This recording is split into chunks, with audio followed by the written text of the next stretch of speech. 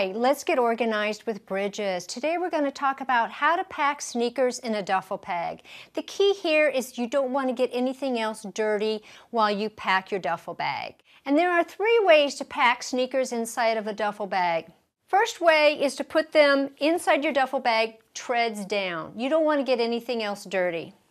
Then go ahead and continue to pack what needs to go into your duffel bag.